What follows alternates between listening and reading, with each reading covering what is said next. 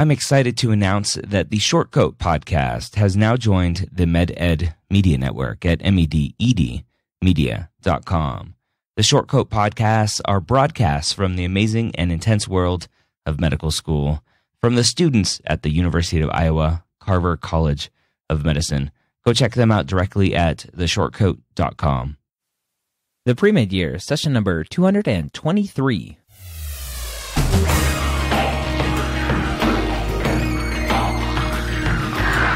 Hello and welcome to the two-time Academy Award-nominated podcast, The Premed Years, where we believe that collaboration, not competition, is key to your success. I am your host, Dr. Ryan Gray, and in this podcast, we share with you stories, encouragement, and information that you need to know to help guide you on your path to becoming a physician. Welcome to The Premed Years. If this is your first time joining us here, thank you for taking some time out of your day. Today, I have a very special guest, someone who has been helping physicians and maybe more people outside of physicians for a while online in the financial space. Physicians make a decent amount of money, but still seem to struggle with paying bills. And I'm going to talk all about that with Jim and discuss what he has learned and how he is helping physicians manage their money, and hopefully show you as you are on your journey to medical school that it is possible. You just need to set yourself up for success and do things intentionally.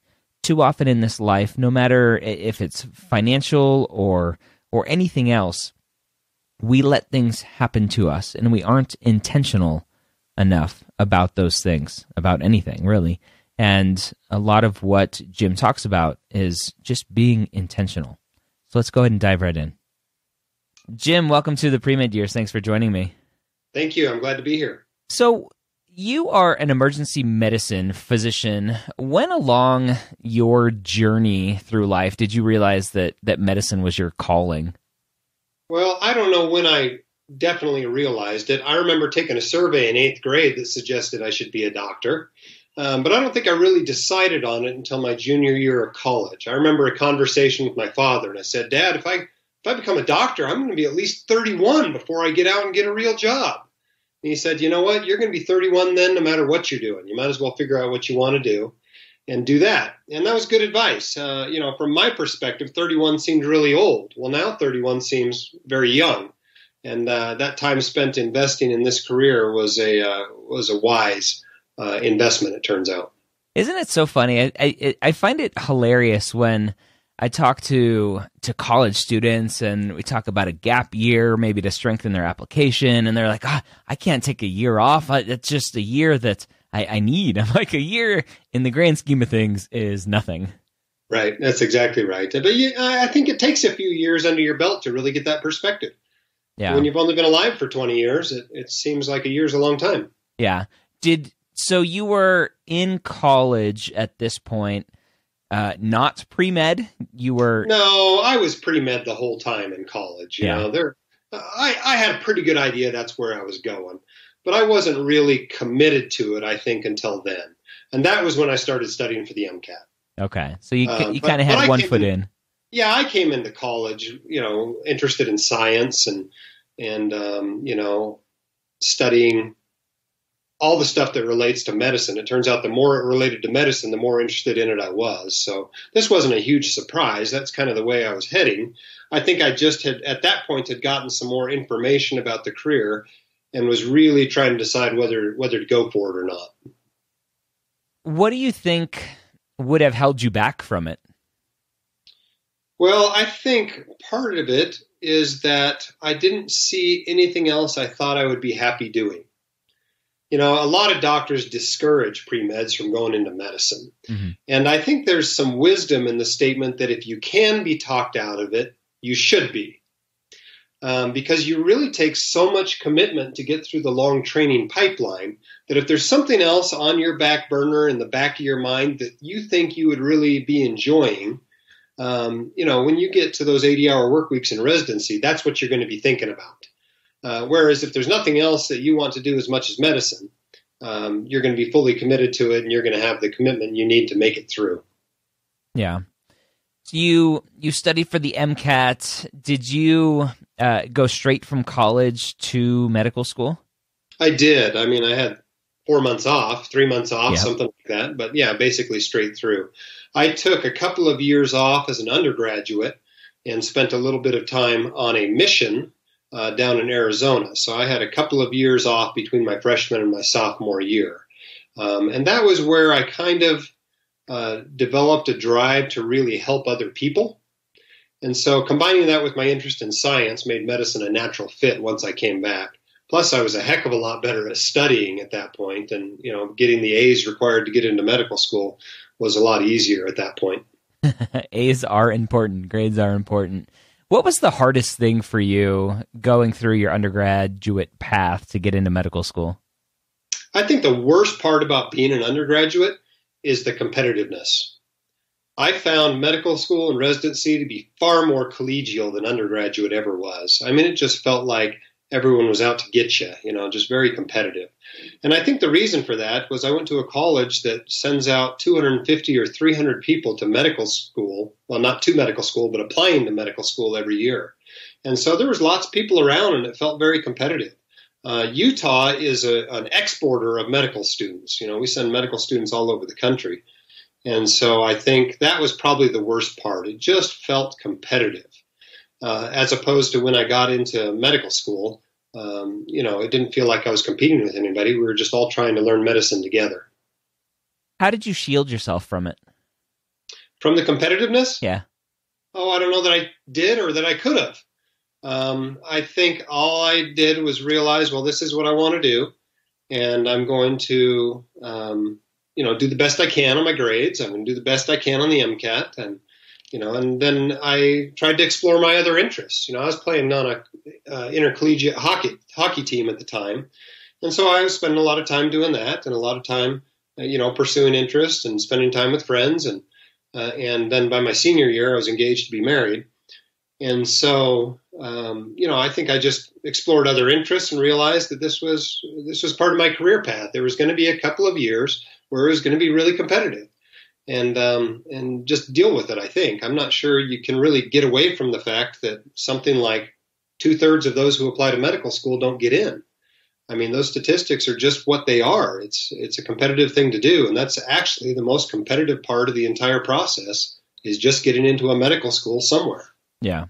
Yep, I agree. And one of the reasons for this show is the cutthroat nature of some online sources out there. And I preach collaboration and not competition on this podcast because my theory in looking at the numbers is that there are enough seats available in medical school for those that deserve it, whether that's deserving it because of their grades and MCAT score, or obviously those are huge factors in it, but deserve it because they've done the shadowing and extracurriculars and clinical experience, and even though there's no checklist to get into medical school, they've checked enough of those boxes.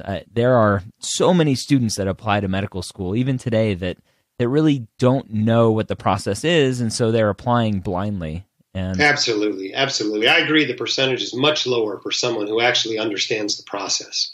As far as percentage of people not getting into medical school. And the truth is you can collaborate with all of those people around you because you're not competing with the guy sitting next to you in organic chemistry to get a slot into medical school. Yep. You're competing with hundreds of other people across the country. You might as well collaborate with him. There's nothing keeping both of you from getting into medical school, even the same medical school. Exactly. Awesome. I love hearing that. So you go into medical school. What was that transition like, going from playing sports in college and studying and doing all that stuff that you did in college, and then getting slapped in the face with medical school? Well, it was awesome. I mean, medical school was the best 4 years, maybe not the best 4 years of my life, but certainly 4 of the greatest years of my life. There's no doubt about it. I loved it. I loved the whole time. I loved what I was studying. I loved the friends I was making. I loved the activities I was doing. I was newly married, but we didn't have children. I mean, everything about it was great. Truly, I loved medical school. Now, there was a slap in the face that came a couple of months in, about the time I got my first grade back on a gross anatomy test, and did not do nearly as well as I had thought, and realized I needed to up my game.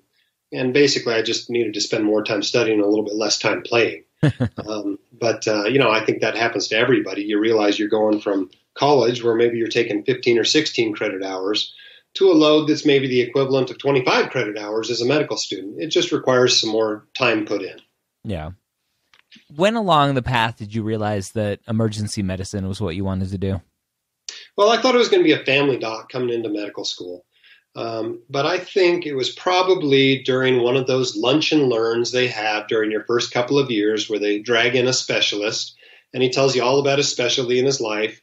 And they had an emergency doc come in, and I said, "Hey, that guy's just like me." And from there, I had a pretty good idea that was what I wanted to do. Of course, I didn't really know for sure until I rotated in emergency medicine late in my third year. And that pretty much confirmed it for me that was going to be the best fit for me. I wish I'd taken a little bit closer look at anesthesia than I did. For some reason, I put anesthesia into this category with other stuff like pathology and radiology, that those guys weren't real doctors.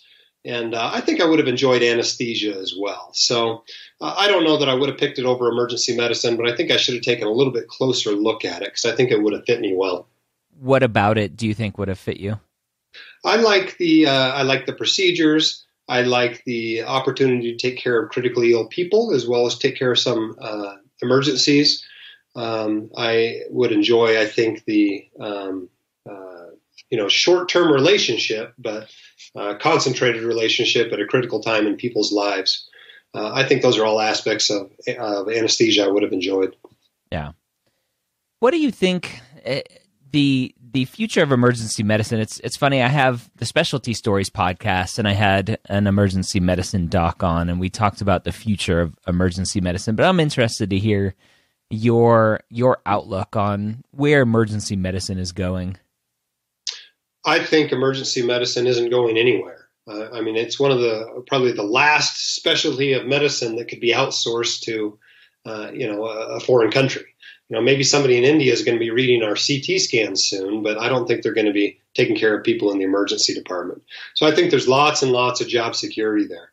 In fact, among emergency departments, there's still a huge percentage of emergency medicine jobs that aren't filled by a board-certified emergency physician, just because there aren't enough board-certified emergency physicians to fill them. And so I think the demand for the skills of an emergency physician is going to be there for a long, long time. Now, one of the biggest threats to the field is the corporate practice of emergency medicine. There are some large groups that they actually trade on the New York Stock Exchange. You can buy shares in them that basically, buy up contracts with hospitals throughout the country and then own the emergency docs as their employees. And so when the physician generates a fee, they skim off some percentage of it for their profits and their expenses, and then pay the physician a lower rate.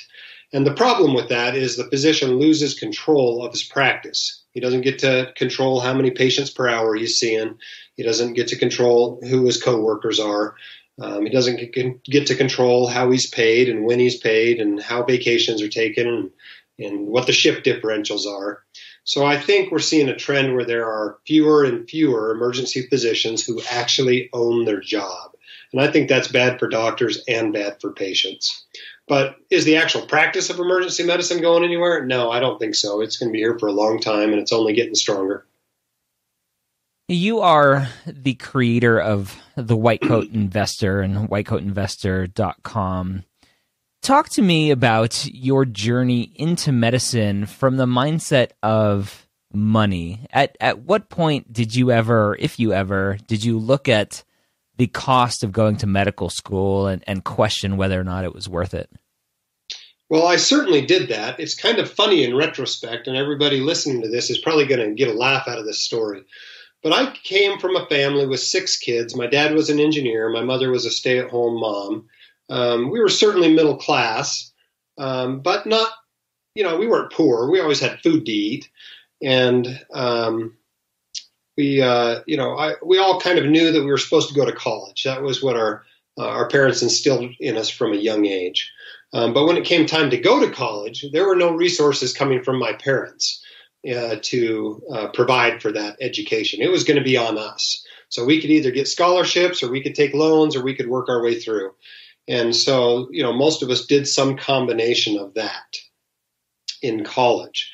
But when it came time to start looking at medical school, I looked at the expense and I really was debt averse. I did not want to have that debt from college. I mean, the tuition at my college when I was a pre-med student, or the tuition at the medical school, the local medical school when I was an undergraduate was $8,000 a year. I mean, that was really expensive.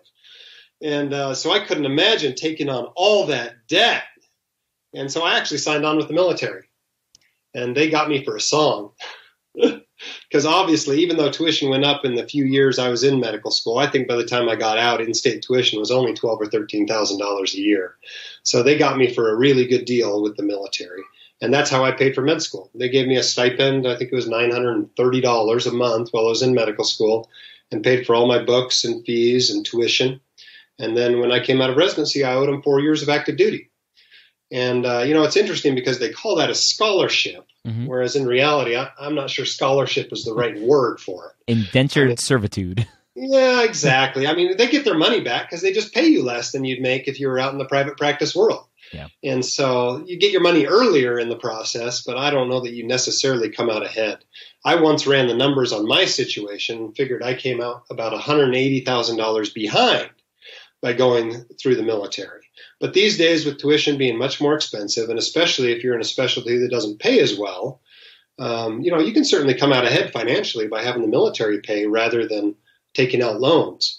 Especially if you don't have a way to pay off your loans within 4 years of coming out of residency. Well, at least going through the military, your loans would be gone after 4 years. Yeah.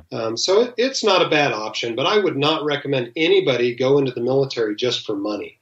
The primary reason you go in has to be a desire to serve, or you will be miserable in the military. And many physicians in the military are miserable and are counting the days until they can get out. My sentiments exactly. I don't know if you know, I was an HPSB student myself going through the Air Force. So what branch did you serve through? I was in the Air Force. I was active duty from 2006 to 2010. There you go. All right. So 2 Air Force docs, former Air Force docs. Are you Guard or Reserves anymore, or did you cut all ties? I am not. I'm completely out. Cut all ties. Yeah. So it was I don't know that I didn't have any great experiences in the military, because I certainly did, and I enjoyed the camaraderie, and I enjoyed being able to practice medicine on 4 different continents in 4 years. But if I had to do it again, I probably would have chosen the loans. Interesting. Yeah, and I think it'd be interesting. Do you have that math anywhere of that kind of break even point of if your loans are X number of dollars, then military would be good for you, or if they're lower, then you shouldn't do it? Well, I mean, it all varies, right? It's all garbage in, garbage out anytime you're doing a calculation like that. But the bottom line, if you're going into primary care and you're going to an expensive medical school, you're going to come out ahead financially by going through the military. If you're going to an inexpensive medical school and you're going to be an orthopedist, you're going to come out behind going into the military. Yeah. And the rest of us are somewhere in the middle, and it may work out okay. It just really depends. Yeah. Part of the issue, though, is just the fact that tuition has gone nuts the last few years, and it's unbelievable the debt burden some students are coming out with these days. Yeah, yeah, and that equation also needs to take into account whether or not you can actually match in the specialty that you want through the military. Absolutely. The biggest downside of going through the military is the military match. And it doesn't necessarily have to be a downside. In some specialties, it's easier to match in the military match than it is in the regular match, such as dermatology. Mm-hmm. But it's just different. And people need to understand that if you sign up with the military, you will be going through the military match. And that means that it might be much harder to match into your chosen specialty. For example, emergency medicine is a tough match in the military. Lots of people in the military want to go into emergency medicine. And I don't know if that's just because the same people that are adventurous enough to go into the military are adventurous enough to be in emergency medicine, or what the correlation there is. But I think the match rate the year I applied was like 50%. Yeah. I mean, it was terrible, whereas it was 93% in the civilian match. Wow. Big difference. Yeah. Where did your interest in finances come from? It came from being ripped off. I mean, seriously, I had no interest as an undergraduate in business or finance. I took no classes in any of that stuff as an undergraduate. Got into medical school and really didn't have much interest there either. When I came out into residency and started actually earning a paycheck, which I thought was a pretty good paycheck, I was getting paid $37,000 a year. And I was feeling pretty good about that, and then realized that I just kept getting ripped off over and over and over again by financial professionals. You name it, I've been ripped off by them. I've been ripped off by a realtor, a mortgage lender, an appraiser, an insurance agent, a financial advisor, and finally I just hit the straw that broke the camel's back, and I said, if I don't start learning about this stuff, I'm just going to continue to be taken advantage of throughout my career. So luckily, I lived almost next door to a used bookstore, and I started walking over there from time to time and buying financial books, and I'd read them. And after about 20 books, I realized, well, this stuff isn't that complicated. I can learn this. This is way easier than learning pulmonology or nephrology or anything like that. And I started participating online with, forums and blogs. And after a while, I realized I was doing a lot more teaching than I was learning. And I got sick of typing the same thing over and over again into the internet. So I figured if I started a blog, I could just post a link to my blog where I'd previously addressed that issue. And I realized as well that almost no doctors were getting this training, this financial knowledge as part of their education and training. And that literally I knew more than any other doctor I knew about it. And so that was kind of the birth of the White Coat Investor in 2011. I started the website and it just took off immediately because the need was so huge. And it's continued to grow year after year since then. And it's been a pretty exciting journey to watch just how much it's grown and how many people I've been able to help with it. Yeah, that's phenomenal. Why do you think it's so important specifically for physicians to have this knowledge? Well, I think it's important for a few reasons. One, because I want physicians to be financially secure because it makes them better doctors. But they're kind of a setup to be taken advantage of for a few reasons. One, they are very idealistic and trusting of other professionals. Just like when we call up a GI specialist and we know he's going to come in and do the right thing for the patient, we assume every other professional in every other field works the same way. And in financial services, it just doesn't work that way. People don't go into becoming a financial advisor or an insurance agent for the same reason that you went to medical school. There is no essay where they talk about how they just want to help people and how much they love science. It just doesn't exist in financial services. And so you have to really be a lot more skeptical, especially when you realize that you have a target on your back by virtue of your high income when you finish residency. And there are a lot of people that want a piece of that. And so I think that's really the key, is to realize that you got no training on this stuff, that there are people who literally want to take advantage of you, and that you can't be too trusting of the financial world out there, or you will be taken advantage of. Yeah, and I think hopefully it's with today's day and age, with what's in the news and the fiduciary rules that are being withdrawn or canceled or whatever you want to call it, where these professionals that are supposed to be giving us good advice don't necessarily have to give us good advice for us. Exactly. Why is this even a debate? Shouldn't this be a given that when you're going to somebody and paying them for advice, that they're giving you the best possible advice for you? I mean, it's ridiculous that this discussion is even taking place. Yeah, it's kind of silly, but it is what it is, and having that knowledge is what empowers us to move forward. So That's exactly right. And it's becoming more important as downward pressures on salaries in many specialties are occurring, and as upward pressures in medical school tuition are also pressuring doctors. I mean, I just cannot believe what some doctors are facing as they start their career as far as debt burdens. Yeah. You mentioned earlier when you were talking about your kind of thought process now, looking back at it, of choosing the health profession scholarship for the military, of if you aren't able to pay off your loans within 4 years of graduating, talk about that for a minute. I wouldn't know anybody who's able to pay off loans within 4 years. Well, the key to paying off your student loans in a short time period after residency is to live like a resident while you're making an attending salary. So it works like this. Let's say you come out and you're making $250,000, but you're still living that same lifestyle you had when you were making $50,000 as a resident. You'll pay a little more in taxes, but even after tax, you're still going to be freeing up a six-figure amount that can be used to build wealth. That can be used to max out retirement accounts. It can be used to save up a down payment on your dream home, and it can be used to pay off your student loans. And so if you will maintain that discipline coming out of residency for 2 to 5 years after residency, you can have your student loans paid off. You can catch up to your college roommates as far as retirement savings goes, and you can have a down payment saved up for your dream house. But the problem is too many doctors come out of residency and immediately grow into that attending income. They just cannot resist the siren call of that additional income, and before they know it, they've grown all the way into their income or even past their income. It seems unbelievable to a pre-med that this could happen, that someone could spend $300,000 a year. But I assure you it happens all the time to physicians, just because they're busy and they're not paying attention and they don't deliberately have a financial plan when they come out of residency. You know, if you're having trouble living within your means on $200,000, the problem isn't that you don't earn enough. It's a spending problem. Lifestyle inflation.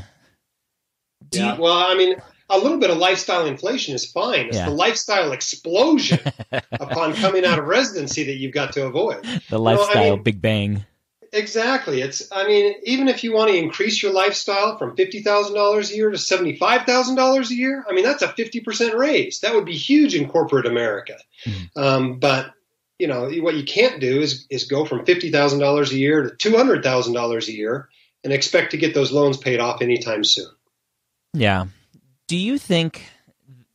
What do you think causes that desire? So talking to a pre-med student right now, how would you instruct him or her to prevent those desires and that kind of pull to have that lifestyle inflation or explosion?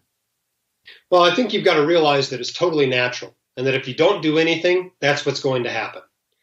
And the other key, I think, is to literally have a written plan, even if it's one page, but a written plan of what you're going to do with your first 12 months of attending paychecks before you ever walk out of residency. Because the problem is, by the time most docs graduate from residency, they've got 2 car payments and a mortgage that can only be paid on an attending salary before they even have earned a single paycheck. You know, there are banks that will give you a doctor mortgage without you even showing proof of income. All you have to have is a contract. And so before you ever start making the income, you've already got it spent. And so I think the key is just to have that written plan ready to go when you become an attending. Because the secret isn't to pinch a few pennies as a resident. It might not even be pinching a few pennies as a medical student to keep your debt levels down. The key is what you do with those first few years of attending paycheck. I like it. I don't think I've ever heard of it in those terms, but it's easy for me to think of because I'm a big sports guy, and so you always hear football teams coming out with their first like quarter of play is already set in stone, and then they adjust as necessary after that. So it's very similar to what you're talking about. In your mind, knowing that medical school tuition is so much money, what do you say to a pre-med student to reassure him or her that it's okay, or that it will all be okay on the other side, that they'll make enough money to pay it back, and they'll be living a lifestyle that is okay, at least for a while? Well, I think it's important not to give them false reassurance to start with. I think probably somewhere around 10 to 25% of physicians are not okay. They really aren't. They come out of medical school owing $400,000 and they take a job paying $180,000. And the fact remains that if they want to get rid of that debt anytime soon, they're basically going to be living a lifestyle similar to what they did as a resident for quite a long time. And, you know, I'm starting to see people having really outrageous amounts of debt. I ran a post on my blog a few weeks ago, And at that time, my record for a single medical student's debt upon completion of training was $635,000. Within 6 hours after running that post, I've heard of someone who had $665,000, someone who had $800,000, someone who had $950,000, and somebody who had $1.1 million. Now, when you're talking about those kinds of extreme debts, income of $200,000 a year just isn't enough to take care of that. And so I think the key is to not become one of those extreme situations with a very low income and a very high debt load. But the vast majority of doctors are still going to be okay, even racking up the average amount of debt and having an average physician income. My general guideline I give to people is to not borrow more than twice what their gross income will be after residency. So if they're going into family practice and they expect to make $200,000 a year, they've got to keep their debt burden below $400,000 and preferably a lot closer to $200,000. If they get much above there, they're going to have a very hard time paying it off. And it's not going to be anywhere near the lifestyle you thought you were going to have as a physician. But on the other end, I still meet lots and lots of doctors who are coming out and, depending on the specialty, might be making $200,000, $300,000, $400,000, and they've got a debt burden of $150,000. They're going to be able to clean that up very, very quickly. And so I think the key is just keep those two factors in mind and not let them get too out of balance. But at the same time, I don't think the message can be that you can borrow any amount of money and you make so much money as a physician that you can take care of it later. That just isn't the case. And the people who think that and end up going to an expensive medical school in an expensive place to live and pay for their spouse and a couple of kids with loans and then expect to be able to clear all that debt rapidly upon completion of residency, especially in some of the lower paying fields, that's just not going to work out well for them. It sounds like a lot of your advice and your information is based on the fact that obviously the goal is to pay down the debt as fast as possible, to make the interest as low as possible. What's wrong with coming out with a lot of debt if somebody has to, and going into a family practice field because that's what they're driven to do, and they pay off their loans in 30 years? Well, the main issue with it is that, when I came out of medical school in 2003, a lot of my classmates refinanced their loans at 0.9%. I mean, literally, they were paying it back with dollars that were worth less than the dollars that they had taken the loans out in due to inflation. But doctors who are coming out of residency these days, they have loans that are 5.6, 6.8, 8%, 10%. I saw the other day from somebody who went to one of the Caribbean medical schools. And when your debt is compounding at those kinds of interest rates, that's likely your best investment. Dragging that sort of a thing out over 30 years is going to turn it into an astronomical sum of money to pay back. And so I think the key is to get your debt paid off quickly, not to drag it out over time. Because I can assure you that 5 or 10 years out of residency, you will not be nearly as excited about practicing medicine as you are as a pre-medical student. You will start looking at ways in which you can perhaps change your practice, perhaps go part-time, perhaps have more vacation, maybe even retire early. And those sorts of things will be much more important to you then than they are now. But the problem is, by borrowing large sums of money now, you're basically stealing money from future you. And future you might not appreciate that so much if he starts having different views on life than what you have.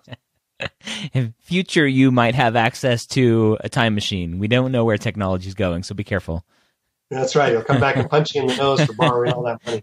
Stop doing that, future me. I mean, I think a good case can be made still for paying for a medical school education with student loans. But it's got to be coupled with a plan to actually pay off the cost of that education. You're really not done with medical school until you paid for it.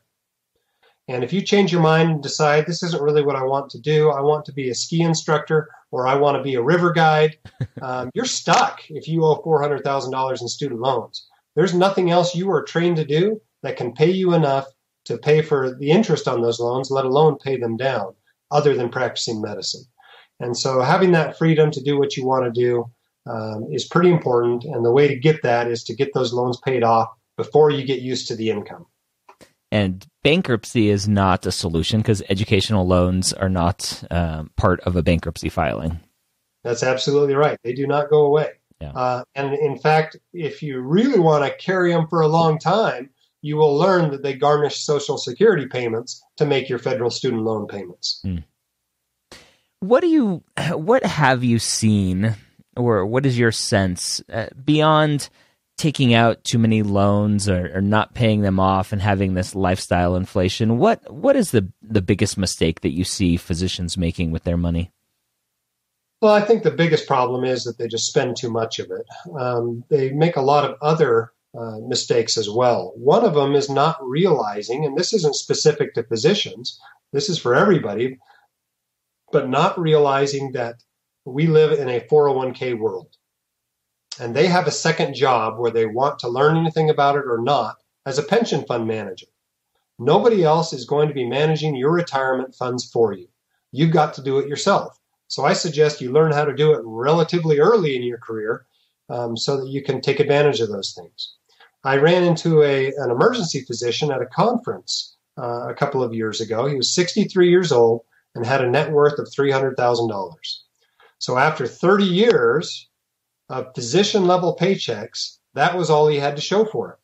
And that was just because he'd never learned anything about how to manage money. He'd never had the discipline to carve out a significant chunk of his income and save it for retirement.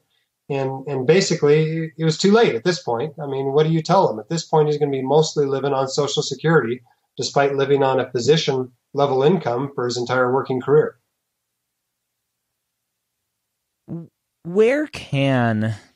Actually, I want to switch gears. How can we get financial information, financial knowledge, financial teaching into a medical school curriculum? Because we're training people to come out and heal people, and there's all this information out there, but we're also training people that are going to have high incomes as they progress forward in their career. So I think it should be mandatory to have some sort of financial education while in medical school. How would you pitch that to the ACGME or whoever's the LCME, the people that are accrediting schools?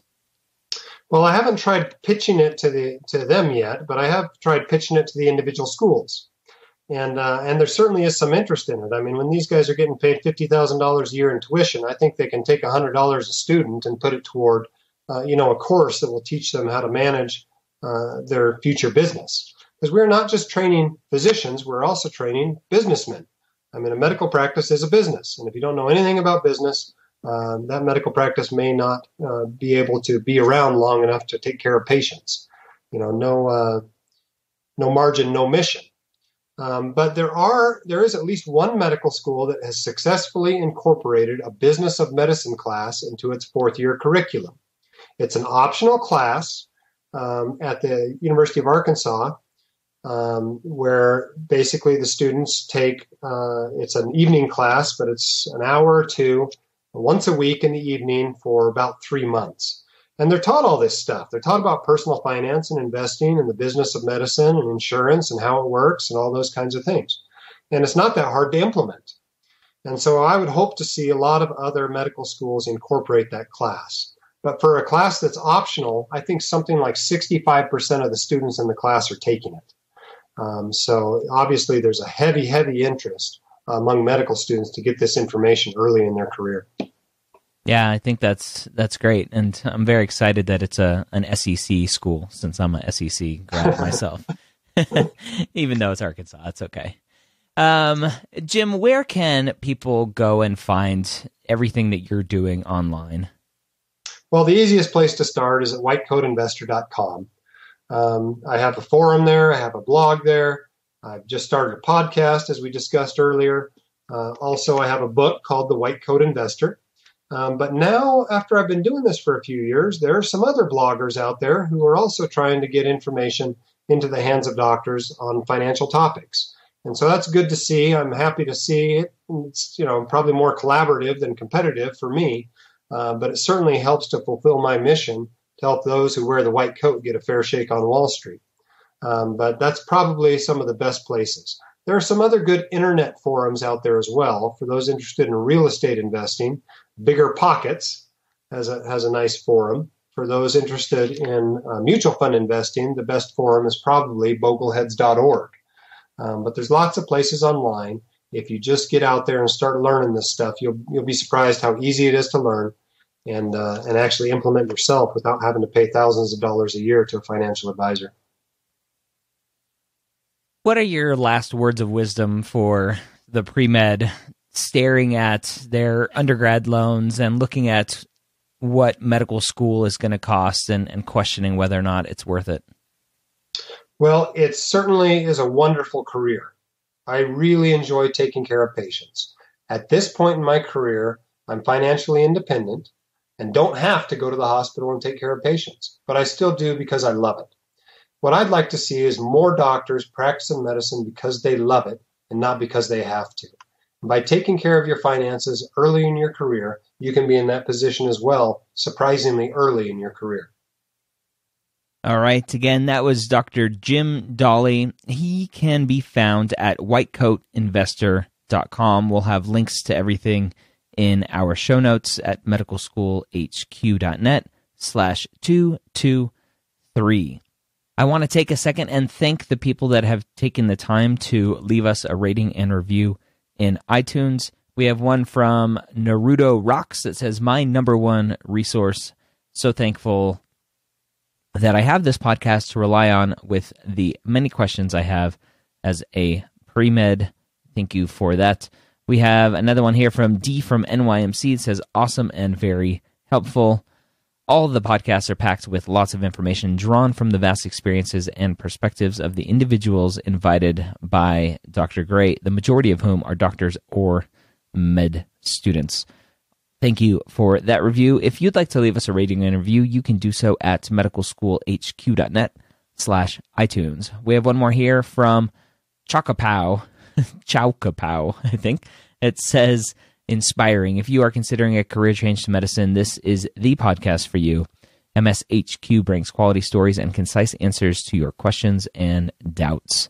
Thank you for that. Again, medicalschoolhq.net/iTunes if you'd like to leave a rating and review. I hope you enjoyed today's podcast, and I hope that the discussion with Jim will help ease some of your fears with going to medical school and getting into debt, and on the other side, paying off that debt. Yes, there are challenges if you allow some of those things to creep up on you, but if you are intentional about everything that you're doing, then you should be okay.